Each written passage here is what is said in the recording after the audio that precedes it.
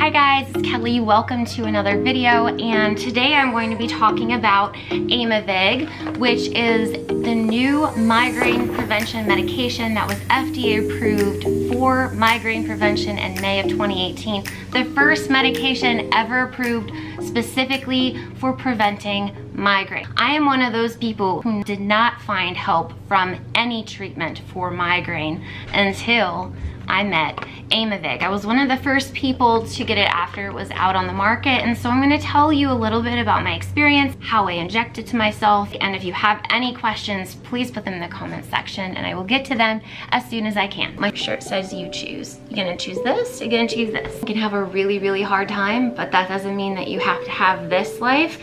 I really believe in choosing joy, and it doesn't necessarily mean happiness. Happiness is not what it's all about. It's about having a good life. One of the first things that I got in the mail was this red sharps container, which it didn't say who it was from. It didn't say the company that makes Aimovig. I just got this in a box. It was before I had ever even received the medication. I don't know what's going on here. This is very confusing.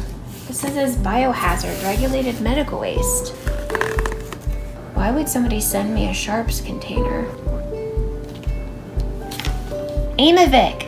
This is a huge thing for $12 a year to put the used injection needles into here, and then when this fills up, I will mail it back to the company. They gave me a box to mail it back to them, and then they'll mail me an empty one of these. They take care of everything. I am about to open my third dose of Aimovig, and I did my first dose in my doctor's office with the nurse to learn how to give it to myself. Hold the skin taut, push down, click. I pull the skin taut. Yes. Okay, and then push down. And then you wait for your second click. Oh. There you go, and that's it. I'm nervous. I didn't expect Most people, to be nervous. Most people are. And then you wait for your second click. 4 weeks later, I got my second dose. This is my box of Aimovig that came yesterday, and I've got really severe vertigo. Unfortunately, there was a huge mix-up as I was trying to get my third dose. I'm the first group of people who were trying to get their third dose. The first 2 doses of Aimovig are free. Trying to get the insurance to cover the third dose was tricky because I was on Botox, but they won't cover both Botox and Aimovig. This is my 4th time. And the last injection I had was unfortunately 12 days late. This is the 5th time I've done this. First time that I am doing my Aimovig with this little guy. And it comes in this big box and then in a cooler because it has to stay refrigerated. These are huge ice packs. But because I'm wanting to take it today, I need to take it out of the ice and it has to sit out for 30 minutes. Once it's been out of refrigeration, it can't be re-refrigerated. It actually can stay room temperature for about a week. Here it is. I'm gonna note the time, taking it out of the cold right now. I'm gonna put my timer on for 30 minutes. My brain is such a scramble right now because the vertigo is so severe, it's very hard to think. I have a pretty bad migraine right now. I really don't feel good, so I am trying to get this done. I've got bad vertigo, I've got a migraine, and I've got a chest cold. I think I actually have a fever going on. All right, so what was in the cooler here was the Aimovig box. This is a tracker, and it tells you if the medication got too warm during transit. So it says that if this dot were pink or red, that it would mean that the medication was overheated. They send 2 alcohol swabs to sterilize the site, 2 sterile alcohol prep pads. This is what the Aimovig box looks like when it comes in the mail. There are 2 doses right now that are being prescribed for people. One is a 70 milligram dose, and then the dose that I'm taking is the 140 milligram, which means 2 injections. This is what it looks like when you open up the box. There is the patient instructions, which is really important to read, especially if you have not been taught how to do this by your nurse at your doctor's office. My migraine and headache specialist office put together this sheet so that I make sure to do everything correctly. Because this is only once a month, it's really important that I get it right.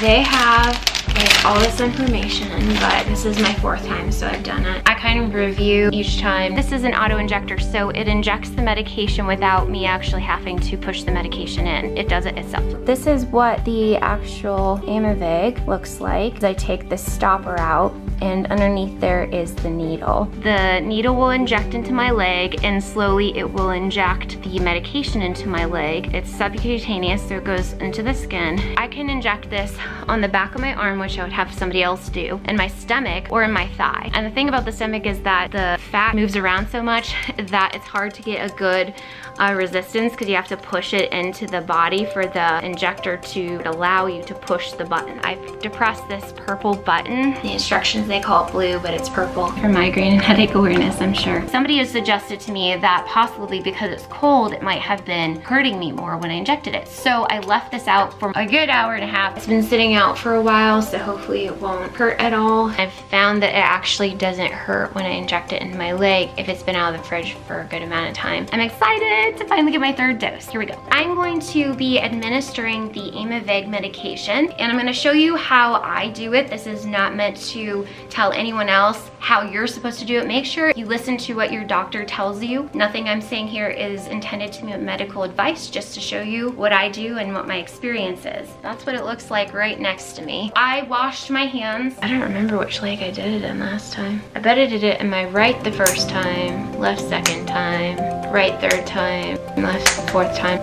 So it's probably the right. Just alternating. I am a little bit nervous because I know that it hurt last time. What I'm gonna do first is I'm going to use the sterile alcohol pad, opening up the sterile alcohol wipe.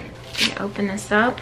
I'm nervous. Normal to be nervous when you're doing an injection. So basically when you clean something with a sterile alcohol, start in the center and circle out. Start cleaning from the inside and then gradually go out. This circle out motion so that you're not mixing it around or getting dirt and pulling it into your clean area. And then let it dry. Don't do this, just let it air dry. And I think it's also a little bit nerve-wracking. It's not necessarily because of the pain, because I deal with a lot of pain. I think it's more nerve-wracking because of the fact that it's pretty important to get it right the 1st time. So while that is air drying, I'm going to take out the white stopper at the bottom of the Aimovig. I don't want to look at the needles like this with a good grip off, because it's hard to remove that. A little bit hard. There we go. So this is the plug that I pulled out. Now the needle underneath is exposed. And then in there, I don't know if you can see, but there's a needle. There we go. I don't know if you can see it or not, but there's a needle in there. After I take this out, I have to inject it within 5 minutes. When I put this on my skin, I want to make sure that the window is so I can see it. I should hear it click twice, once when it injects, and a 2nd time when it's finished and the needle retracts. I want to make sure I get all of the medication in there, but sometimes the pen doesn't actually click a 2nd time, so being able to see that this window is completely yellow means that I've gotten all the medication. So I'm going to spread the skin to make it taut, put it there, make sure I can see the window, make sure I see the window, see I almost didn't do that. I'm going to depress it into my skin so it's flat against my skin, 90-degree angle, and then I'm going to press the button. You'll hear the click. I'll wait for the 2nd click and I'll be done. I'm not going to talk while I do it. Click. Here we go.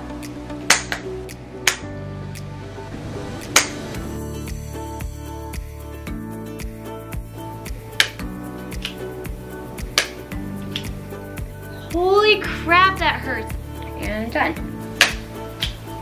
All right, that's done. I did feel the needle this time, and then out. And I am bleeding a little bit, and I forgot Band-Aids. Leaking out a little bit. Whoops, I'm bleeding. Always learn something. Trying to keep the blood from rolling down my leg. It's got a little bit of medication that came out too. I just have a little bit of medication dripping out of that hole. It's totally normal. I've got just a teensy bit of blood coming out, so I'm gonna use my little cotton swab thing just to dab it. Don't want to depress the area where I've injected because I don't want to press out the medicine that is in my leg. I've given myself injections that are much deeper into the thigh, but it does hurt. Man, this stings. I better just do the other one before I... It really stings, but you can't press on it. This is why I want to do one in each leg, but then I'll have 2 bad legs. Oh, dang it. It hurts. It hurt last time too. It burns and stings like with the Toradol. I am good with my first injection. Some people, that's all they do. For me, I will be doing a second one, and actually that did not hurt as badly as it has in the past. So I'm wondering if that recommendation to make sure it sits out long enough and maybe isn't as cold helped. Yeah. Thanks, Mom. That's a good recommendation. Yeah, it still hurts, but it's not like it was. This is the second injection. If I have to give it a good pull. Pulling the second plug out.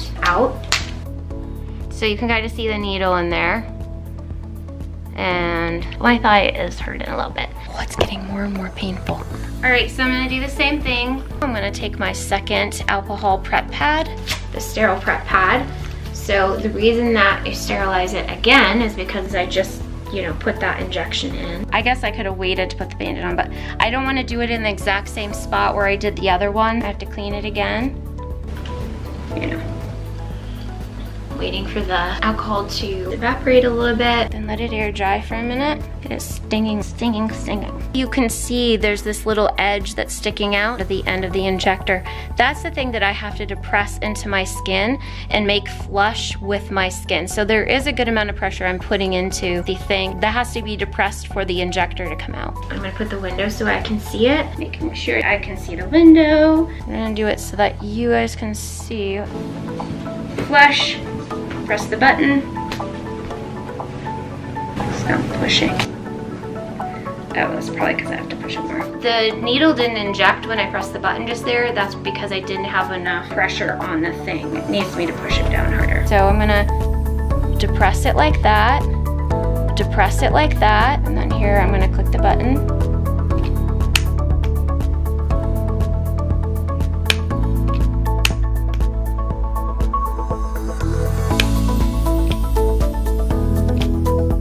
I couldn't see it, but I heard the second click. Watching the yellow one. Wait for the click, pull it up, and we're done. So here we go. I'm so glad I don't have to use that. Sorry, I just swore. I'm so glad I don't have to do this more than once a month. I almost started crying, it was so bad. I mean, I do have a gentamicin injection in my ear. I think I'd be able to do this. I don't want to scare myself for next time, or anyone else. There are people that say they don't feel pain at all.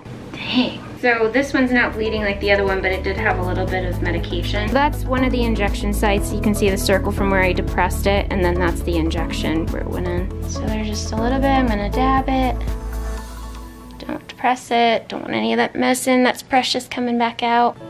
And I am done. I do feel the needle. The first couple injections that I had done were actually painful. I thought maybe the first time I was being a little bit overwhelmed or whatever, but that burned. But now the burn is getting better. I'm gonna put ice on it. I'm sure it'll continue to get better. I think it's actually the medication that's stinging me. The medication was still cold. It has been a lot easier than it was the last time. I'm happy about that. These are a little bit painful, but not super painful. What I did is I left it out for like a couple hours, and that way the medication really got room temperature. You can leave the medicine out for 7 days before use. So I am actually bleeding a lot more than I expected. Man, I'm pretty good with pain. Basically, I just kept telling myself it's gonna be over here in a few seconds. Ugh.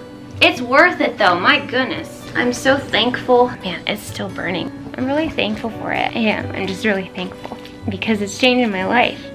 These are changing my life. The nurse who taught me how to do this at my migraine specialist office told me that some people actually threw the sharps containers away because they didn't know what it was for. So I should unscrew it like this, and I just put the injector in there. And I'm going to put these in here. I often put the white part back on just so that it's covering it and I don't accidentally get nicked by the needle or anything. Screw it back on, put it up in a high place where nobody can get it, kids, animals. It is so exciting to be able to finally have this medication back in my body. It is over a week and a half late. The nurse at the doctor's office said that having kind of a 3 to 4 day window is okay, but this is a lot longer. My last treatment was 12 days late. My migraines just really, unfortunately, in the last month have not done as well as they did in the beginning. I'm just really glad to be getting back on schedule. Thank you guys for watching. If you have any questions, please Ask them in the comment section, and I will see you real soon. Remember, you are not alone. Take care, bye. Used to think I had to do it on my own, but I'm never alone now.